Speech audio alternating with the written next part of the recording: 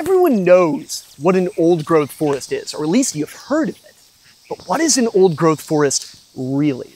And why are they so important? Today, we're back here on Wes's property. We're going to answer those questions. We're going to show you the organisms that thrive in this ecosystem and nowhere else. Come with us as we explore the old-growth forests of Wes's property.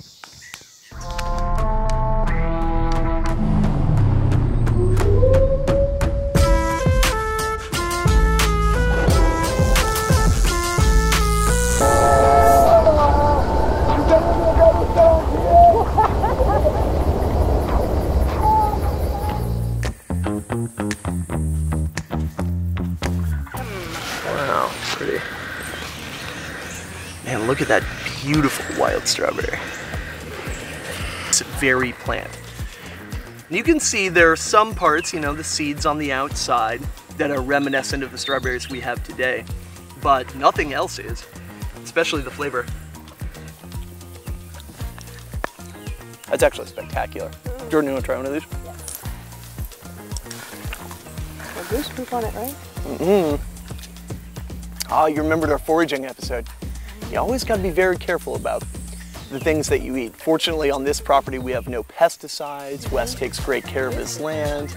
It's all very natural around here. But there are geese, so you got to watch out for that goose poop. So right here, we have a sassafras tree. This is Sassafras albedea.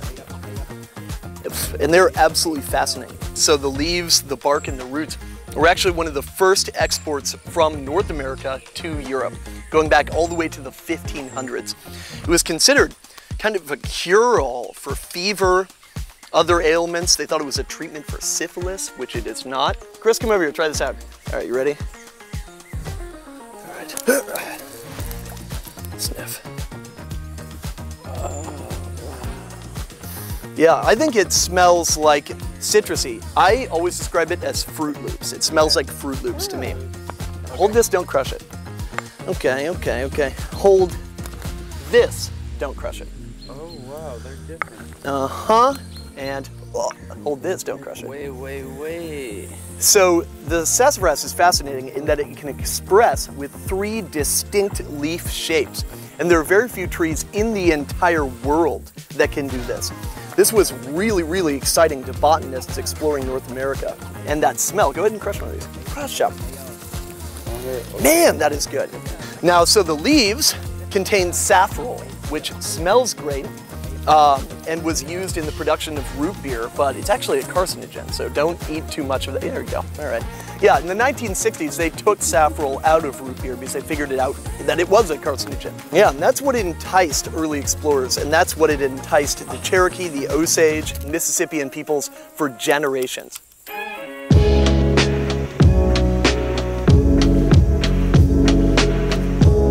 Yeah, Wes just pulled out a water spider. Take a look at this guy. He's a huge spider for the area. He's got these long legs to spread out his surface tension so that he's able to move and glide across the surface of the water. And Wes has actually seen these guys dive. And they're able to do that because their body is covered in these very small hairs. And those hairs are actually able to trap air. Look at this. They create this sheath around them and they're able to dive underwater and search for prey down there. Larger water spiders have actually been seen to catch small fish. And look at how it just effortlessly glides across the surface of the water, using physics to its advantage. Now, in a lot of situations, this would actually be kind of a dangerous behavior for the spider. That is an obvious target for an animal like a bass that will come up and strike and eat it. But here in this pool, he has absolutely nothing to worry about. And because this is an untreated pool with just spring-fed water, he's completely safe from those toxins as well. Wow, that's a pretty creature. And spiders are actually spectacular mothers. There's another one right here in a hole in the ground, covered in all of its little babies. So they actually create these structures out of an adhesion mixture of mud and their own saliva. And so they build these chimneys a lot like a crayfish. And within there, she's able to lay in wait, living off of her stores of nutrients because she's such a successful hunter. And she can stay in there with all her babies, waiting till they get large enough to survive on their own. And then once they're big enough, they will emit a tiny strand of silk and let the wind blow them away. It's called ballooning. And it's a way that they can scatter far and wide and not compete with her for resources. Wow, that's such a cool structure, and it's very strong. Stronger than you'd expect.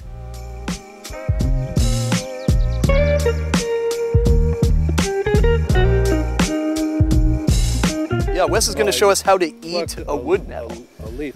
See all these little hairs on the bottom? Yeah. That's what stings you. Right. And if you want to eat them, you have to fold them over so that the little hairs won't touch your mouth. Yeah. So you just fold it over like that. No, you're not. Oh, there he goes. And they give you such a colossal sting. So I'm. No, they don't. There's no sting in it. When you're doing this? Well, the rake is. If you let the hairs touch you, yeah. Yeah. Man, you are a brave man. You can eat these. Yeah. Huh. And if you take and like steam them, Yep. boil them like spinach, Right. then it takes all the sting out. Well done. They're fine, and they're full of vitamin C. Yeah. So I've heard people make a tea out of it, which is kind of the common way I've thought of consuming nettle. Pulmonary things. Right. Yeah. Breathing and chest problem. This is sweet Sicily. Oh yeah. Cool. So, Oh man, that smells so great.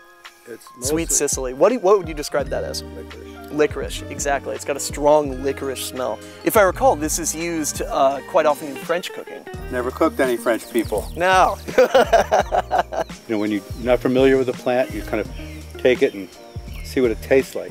Yeah. And if it's really bitter, then, you know, that's nature's way of saying, Don't eat don't this. eat this. Yeah. You can't eat that. Yeah. So Justin here is getting some great looks at a damselfly called an orange bluet. You can always tell a damselfly from a dragonfly because when a dragonfly is at rest, it always keeps its powerful, gigantic wings straight out. But damselflies, when they land, they will fold their wings behind them.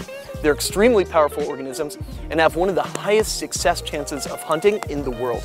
Dragonflies are known to have greater than a 90% chance while hunting, putting them in the upper ranks of most successful carnivores in the entire planet. And that makes sense.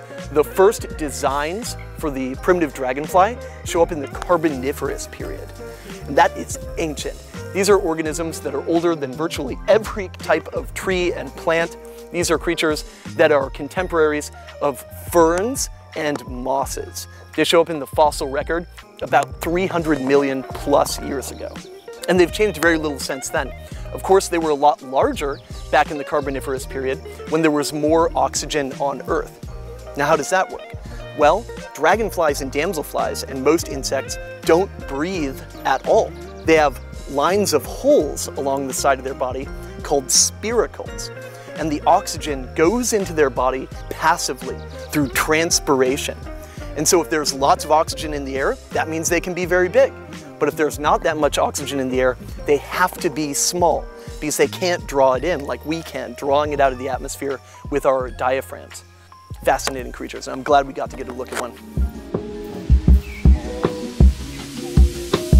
You know what this probably was? This wasn't on the trail when we passed, and now he's here. He's still warm, but his neck is broken, so unfortunately this little guy is no longer with us. But there are brown-headed cowbirds in the area, which are nest parasites. And what they do is they're gonna lay their egg in the same nest as another organism. And when that baby is born, and I'm talking right as soon as that cowbird is born, it will do like a Hercules press and it will push the other bird out of the nest. And cowbirds are specialists in edge habitats, so areas right on the edge. And so this trail, right up against this river, is exactly the kind of area where they would like to live. So unfortunately, we've lost this little guy. But cowbirds are natives to this area and they're an important part of the ecosystem. The problem is there's way more cowbirds than there ever have been before. And that's because, think about the world. It's not in huge chunks of wilderness anymore. There are roads and all the bits of wilderness are being chopped up and cut up, and that makes a lot more edge than there ever has been before.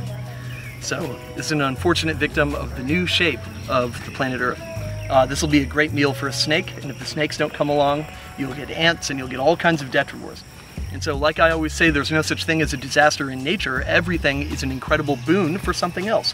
Everything is going to thrive off of the misfortune of some other organism. We're all connected in a great cycle. All right, well, I guess let's put him right where he was, right where nature intended.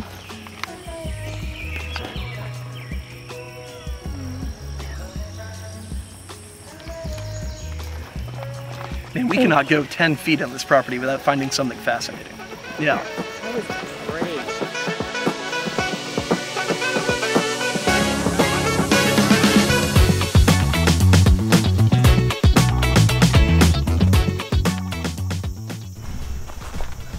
That's interesting. Yeah, let's ID this before we do anything further. DeKay's brown snake. Brown snake? Okay, good.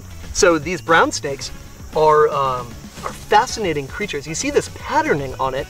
He's hoping that it will fool us into thinking that he's something more dangerous than he is.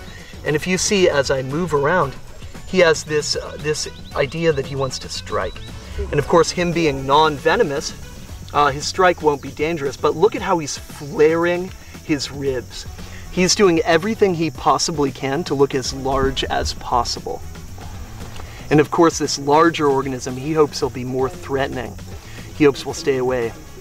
The brown snake also has the ability to kind of flatten out his head, giving him a further impression of venom. There's that classic delta shape head that we associate with the venomous snake, and by God, he's got it. Now, the brown snake is super, super common, and this is a great example. He's probably thriving off of the small toads. This brown snake will absolutely strike and bite, which is why I'm not, letting him crawl through my hands. But of course, being non-venomous, we're not really worried about that. You see that very long, thin tail that he's got. They'll waggle that tail on the ground, and they'll whack dead and drying leaf litter in an attempt to kind of make a noise. And so look at his body, and you see he looks a little bit like the patterning of a timber rattler. Well, combine that with his tail, which is hitting the leaves, making a little tapping noise, he even sounds a bit like a timber rattler. He is doing a great job of mimicking a far more dangerous organism. That is an awesome survival strategy. If you don't have to invest the resources into venom, which is very calorically expensive, then don't do it.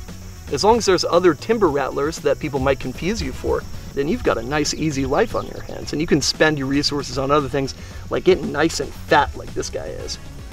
Wow, what a cool snake. Let's let him go, and let's let him go slightly off the path so that nobody steps on him. He might be a fearsome little guy, but nothing's more fearsome than Jakob's size 10 boots, so. Ooh, and he is off like a bullet. All right, well, we'll see you later.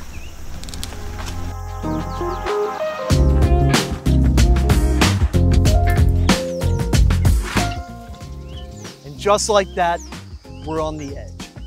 We are outside of the old growth forest. We're surrounded on all sides by the influence of humankind. Thank you for coming with us on this voyage into an old growth system, an incredibly rare system, an incredibly important system, full of incredible creatures that live there and nowhere else. Thank you for coming with us. Thank you for coming on this journey. We'll see you on the next one, and stay curious.